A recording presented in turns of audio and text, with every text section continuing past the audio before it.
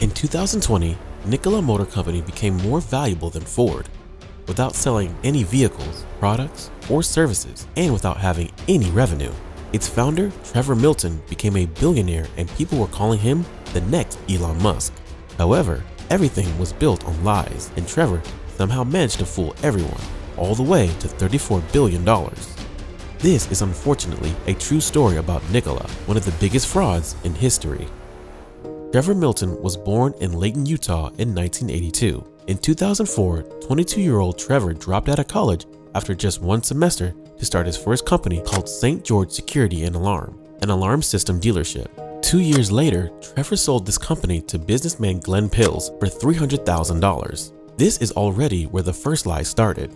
Trevor faked the company's books and misled Pills during the sale, and the business soon became a disaster. Years later, Pills told CNN how this purchase ruined his life. Pills said he took every dollar from his 401k and savings to buy this company and lost a $300,000 down payment and faced 2 home foreclosures after the business didn't live up to the projected financial returns. Immediately after the sale, Trevor started another company, upillar.com, a classified ad website focused on cars.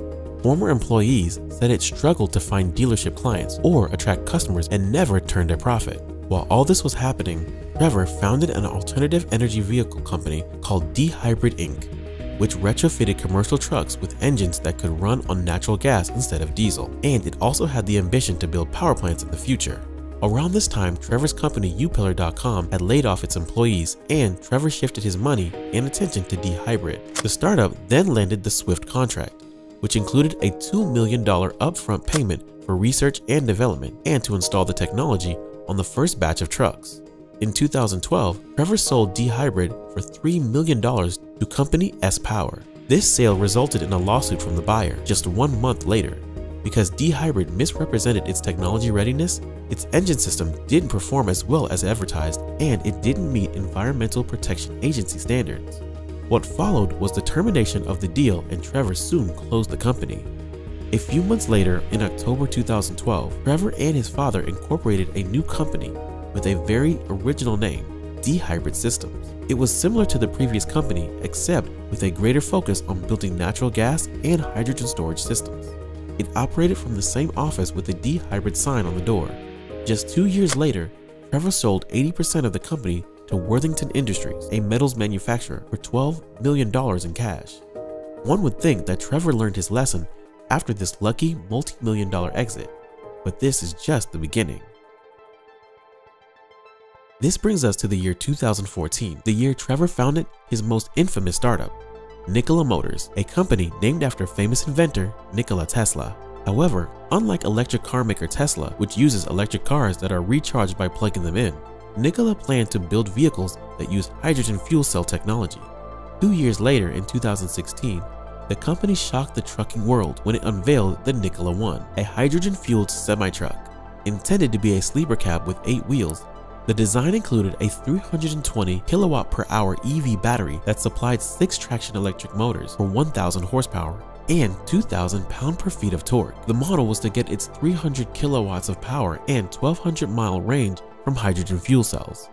According to Trevor, the prototype shown at the event is already fully working. So it's a little expensive, okay? You could probably buy a jet with what it costs to build this thing. So we're gonna try to keep people from driving off, but this thing fully functions and works, which is really incredible. And this truck will come to market, I can promise you that. For every doubter out there that said that there's no way this is true. How can that be possible? We've done it. It's my pleasure to actually let you guys enjoy the night, see the truck, know it's real, touch it, feel how sturdy it is. You're gonna see that this is a real truck. This is not a pusher. Everyone was shocked, and the hype around the company grew rapidly. Nikola started making pre-orders immediately after the announcement and said that it had received 7,000 pre-orders, amounting to more than $2.3 billion. No one knew at the time this was all one big lie. Nikola had 0 working trucks and weren't anywhere close to developing the technology needed for everything it promised. The fully working truck shown at the event was just an empty shell without any engine, assembled at the last minute, just a week before the show. It's hard to say if Trevor's plan was to scam everyone or if he really believed he can deliver on the promises, but it didn't change the fact that millions of dollars started pouring in. This apparently wasn't enough, and Nikola went through another round of investments. Everyone wanted to be part of this historic breakthrough in the trucking world. But as time passed, suspicion grew among many people about the Nikola One and its capabilities. Following this, Nikola released a video of a seemingly fully functioning Nikola One truck driving down the road in Arizona. Once again, there was a lot of hype and excitement, and people couldn't wait for the first pre-production units to be released. But at that time, Trevor didn't have any such plans. He only wanted to raise more money. This video was later found to be completely faked. The truck in the video had no engine, was towed to the top of the hill, and then rolled down to make it seem like it was fully working. One Nikola engineer later revealed that it even had duct tape doors so it wouldn't fall off, and the Nikola One project was abandoned immediately after the 2016 reveal event. No one outside the company, of course, knew about this, and people still believed in Nikola's plans. Around this time, 37-year-old Trevor owned 40% of the company, which was at that time worth $3 billion, and became a billionaire. Probably the only one that built this much wealth on just lies, without delivering literally anything. Since Trevor knew Nikola One isn't happening, he started to branch out to other activities. One of them was a worldwide chain of factories producing the world's cheapest hydrogen. However, this was quickly proven to be impossible, and Nikola later admitted that it doesn't produce any hydrogen. Shocking, I know. Yet, oil giant BP invested in Nikola and wanted to work with it on its alternative fuel technology. In 2019, Nikola announced it would go public. This is the dream of every entrepreneur and investor. On the next day, Nikola revealed a new product, high-density batteries that promised to double the efficiency and capacity of lithium-ion batteries. Trevor called the prototype cell the single most important advancement in electric vehicle history. Following this, Brewing Company Anheuser-Busch pre-ordered 800 trucks with this new technology from Nikola. But as you might have guessed, this was yet another lie, and these new batteries were never delivered. The reason why it happened is actually pretty funny for once. To develop this technology, Nikola bought the battery cell company Zapgo. And at this time, Nikola was the scammed one because Zapgo lied about its technology, and it was one huge scam. Trevor probably hadn't done his due diligence because Zapgo CEO scammed NASA with this technology just a few months before this. This of course resulted in yet another lawsuit. All of this didn't stop Nikola, and it successfully went public on June 4th, 2020. 1 week later, its valuation peaked at $34 billion. It reached this thanks to a hydrogen truck that was never made, fake batteries, and many other lies. On top of that, in that quarter, Nikola's revenue was $36,000 for installing solar panels on Trevor's house. To put this in perspective, Nikola was at this time more valuable than Ford, which had $28 billion valuation, the revenue of $155 billion, and sold 5 million vehicles. How is it possible that the investors didn't care about Nikola's financials, you ask? Well, another lie, of course. Nikola didn't go public via traditional IPO. He used a reverse merger. This way, it didn't have to disclose all the details about the company. However, this wasn't known back then, and at the time, Trevor was a superstar, overnight billionaire, genius, role model, next to Elon Musk.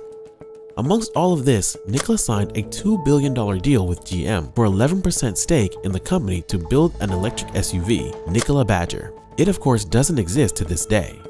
However, this glory didn't last long. On September 10, 2020, 2 days after Nikola partnered with General Motors, short seller Heidenberg Research released a report accusing Trevor of making false statements over the course of many years and characterizing Nikola Motor Company as an intricate fraud.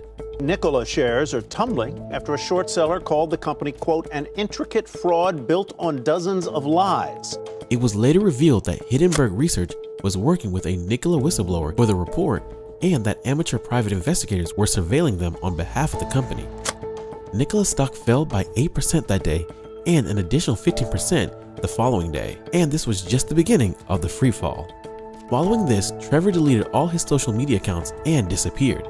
10 days after the report on September 20th, Trevor stepped down as CEO, and Nikola was being sued by at least one law firm representing shareholders for possible fraud. The investigation started, and 1 year later, in July 2021, the United States federal grand jury returned an indictment against Trevor Milton that included 3 counts of securities fraud and wire fraud. He also faces civil securities fraud charges from the SEC. Trevor surrendered to authorities, pled not guilty to the charges, and was freed on a $100 million bail. In October 2022, after a day of deliberation, the jury found Trevor guilty of 1 count of securities fraud and 2 counts of wire fraud, the most serious of which carries a maximum prison sentence of 20 years. Prosecutors portrayed Trevor as a serial fabricator who wooed investors by falsely claiming that Nikola was close to producing long-haul trucks that could run emission-free on cheap hydrogen. Trevor Milton is a con man, Jordan Estes, assistant U.S. attorney, said as she summarized the government's case. He lied to investors to get their money, plain and simple. As of today, Trevor remains free on a $100 million bond, as his sentencing on 3 fraud convictions was delayed until June 21, 2023. Why did all this happen? Trevor was a serial con man. He knew what investors wanted to hear and how to get their money. On top of that, 2020 was an insane year for the stock market. Everything went up, especially Tesla, which peaked at $1 trillion valuation that year. And investors were looking for the next Tesla and the next Elon Musk. And Trevor with Nikola seemed like the right fit. But maybe, just maybe, it was too good to be true. What do you think? Let me know in the comments. Thanks for watching, have a nice day, and see you soon.